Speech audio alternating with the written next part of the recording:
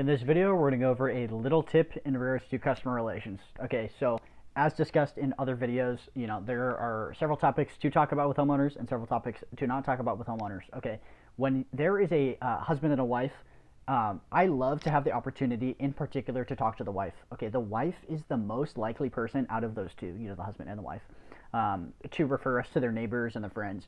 Oftentimes, the wife is the decision maker. Okay, so that is really who we're trying to please the most.